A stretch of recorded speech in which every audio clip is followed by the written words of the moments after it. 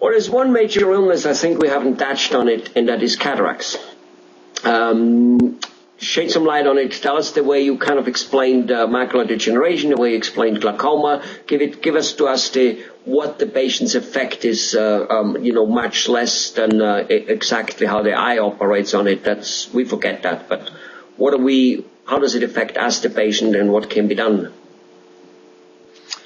Well, the number one way that it affects the patient is when the cataract comes on, it begins to look like you're driving in a fog. Everything looks just kind of foggy, whether you're looking down the road, whether you're looking at a computer, whether you're looking up close.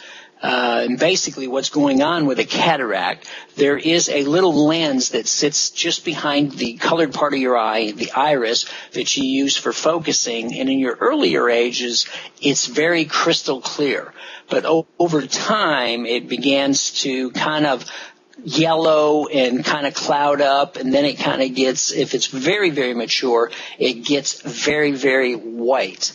The way I like to relate it to patients is those bathroom windows that are frosted so that light comes in but people can't see in and you can't see out is essentially the effect of what's happening to that lens that's inside the eye. The lens just kind of frosts over so that you can get light in and you can kind of see shapes and forms, but you can't see detail.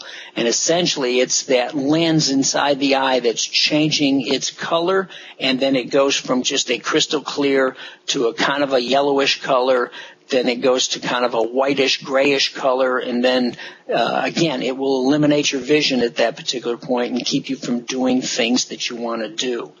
Now, the cure is, or the treatment is to remove the cataract. And essentially, they have a surgical procedure to where they go in, they break up that cataract, and they remove it, and they put an implant in the eye, which is a crystal clear contact lens that allows patients to regain their vision. So with cataracts, you can lose your vision, but there's a surgical procedure that will get you your vision back. And if you have no retinal issues whatsoever, macular degeneration or any other retinal issues, when they do the implant from cataract surgery, you'll get your 20/20 vision back at that particular point. I see. And do people usually do that? Is surgery the only way to fix it? Yeah, I mean, that's the only recommended way to fix it, because if that lens is cloudy, you're not going to be able to clear that with medicine. You're not going to be able to clear it with glasses. So that is a physical surgery that's going to have to be performed at that particular point in time. The other thing about cataracts are, again, they don't happen overnight. It's something that takes a very, very long time before they get ripe or they get mature to be able to do the surgery on that. So in the early stages of cataracts, we can change the prescription in there and get you to see better. But once it gets to that magic point to where we can't change lenses to improve your vision anymore, now it's recommended that you get the surgery done at that particular point. My particular cutoff point is when we can't change lenses and we get to the point to where you can't pass the eye test to get your driver's license. Now it's probably recommended that you have that surgery done so that you don't interfere with the quality of life of being able to drive or watch TV or see your grandkids play ball or whatever at that particular point.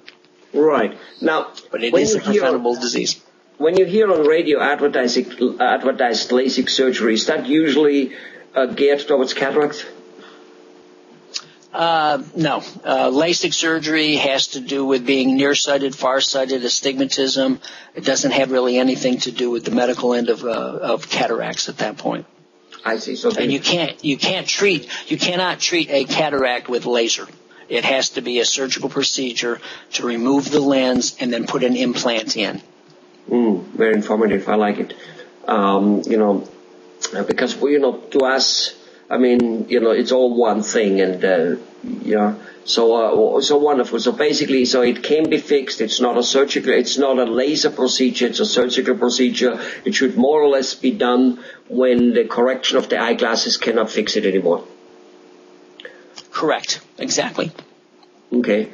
All right. And then once you've done it, will it last 1 year, 10 years, 20 years, 100 years, forever from there on? What's the deal on that? And again, it should last an awful long time because that implant that they put in there is obviously a plastic material. It's not a human tissue material to be able to deteriorate or change shape, color, or whatever. It should stay the same for the rest of your life.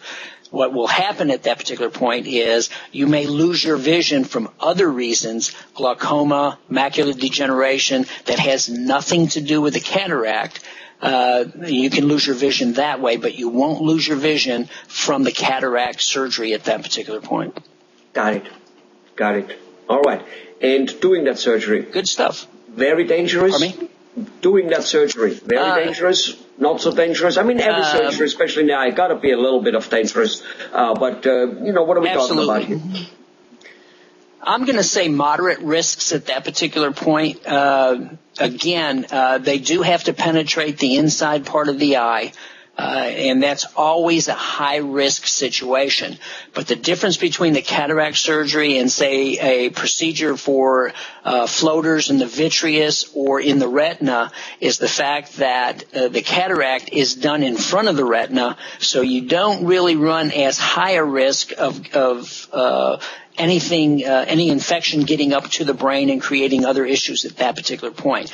But I'm not going to say it's a high-risk procedure, but I would say it's a moderate-risk procedure at that particular point because there's some complications that can result depending upon your particular health or the quality of the tissue that's remaining inside the eye. You can have some complications from the cataract surgery.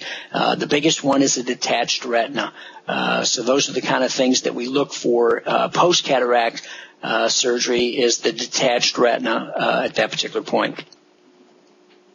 Well, what would that mean? Being blind? Well, if the retina detaches from the white part of the eye, absolutely. The retina has to stay attached to the white part of the eye to get nourishment, to get food, to stay healthy. When it detaches, it's going to degenerate and die, and you're going to lose vision at that particular point. Again, there's a surgical procedure that you could do to repair a detached retina.